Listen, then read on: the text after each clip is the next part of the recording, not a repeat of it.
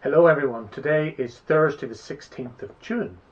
I don't know if you heard it, but Stephen Nolan did a fabulous interview on his morning radio show yesterday.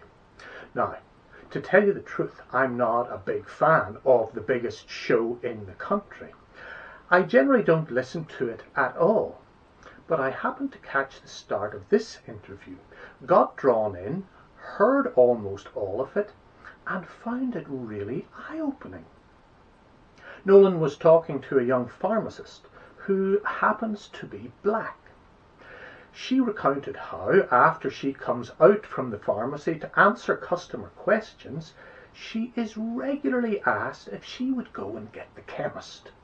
When she says she is the chemist, sometimes she's told by the customer that he or she would prefer to speak to a chemist who is from here. This young woman has lived here since she was 11, longer than she spent in South Africa, her country of origin. She studied all her pharmacy here.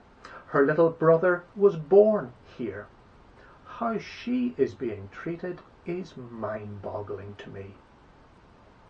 She went on to discuss other encounters where race was clearly in play. On some occasions this involved not knowing very much about people of colour rather than ill will. But on others there was a cold, calculating, cruel, racist intent. On Tuesday I recommended watching a programme called The Unwanted, The Secret Windrush Files on iPlayer. It's really about how racist presuppositions change the focus on how we see things. It's like wearing a pair of glasses we're not even aware of.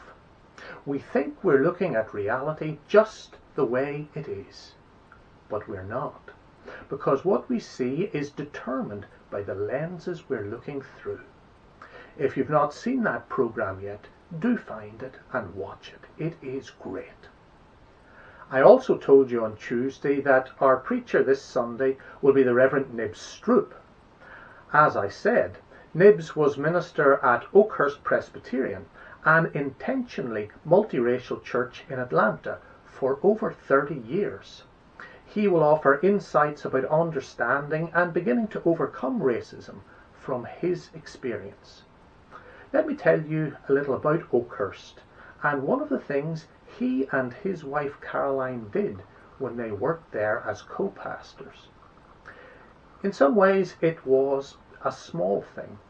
In one way it was a quirky thing, but it showed that black people were genuinely welcome and that thinking could change. So, Oakhurst was formed as a congregation in the early 1920s in one of the leafy suburbs of Atlanta. By the mid-1960s, it had grown to be a thriving 900-member, all-white church. Then things began to change, and the change had one unusual source. In 1966, the Atlanta Braves baseball team built a new stadium close to downtown Atlanta. To do this, black people were displaced from their homes.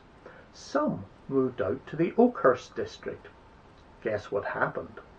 When white folk saw them coming, those whites moved further out. This became what is called white flight. As a result, by the early 1980s, when Nibs was called as minister, the Oakhurst membership was down to about 80 people. This was made up of long-time members plus some newly arrived in the neighbourhood black people who wanted to be part of a local congregation. Now to that small quirky thing Nibs and Caroline did that was really very important. When they looked at the church, they noticed there was a stained glass window of what we would call a classically white Jesus. With no money to possibly change the image which dominated the sanctuary, what they did was get a long ladder and a big felt-tip pen. The parts of Jesus not concealed by his flowing white robe, that is, his feet, His hands and his face, overnight, became much darker and much browner. In its way, this signaled an important change of mindset. Jesus wasn't white, which as a Palestinian Jew he probably actually wasn't. Even more significantly, symbolically, whiteness wasn't going to take precedence and be seen as the norm. Oakhurst was really open to African Americans living in the district. Since then, while Oakhurst has not reached the size it once was, it has grown considerably, both numerically and in depth of spirituality. Down the years, everyone has been committed to a vision of all people sharing in the life of Christ, to creating a multicultural congregation, to shaping worship and fellowship open to all, and to growing together in faith and understanding. For me, Oakhurst was so wonderfully important because it was much more than blacks and whites remaining satisfied with sitting beside one another for an hour or two on a Sunday morning. Yes, services could be long. It was about breaking down presuppositions, assumptions and barriers, and living a different way in a deeply divided society. It was about understanding the deep, dark, tangled roots of division and struggling to make things better, both locally and globally. An affirmation of faith written by Oakhurst puts the journey well. It says, Oakhurst Presbyterian Church is a community of diversities. We come from different places, from different economic levels, from different countries of the world. We are a church in the city. Our life has known the movement of the city. We were once all of one kind.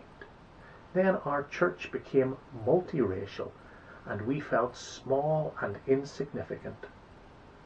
And our people were afraid. Afraid of ourselves from different races, and afraid of ourselves from different cultures. The faithfulness of those who stayed and those who came gave us courage.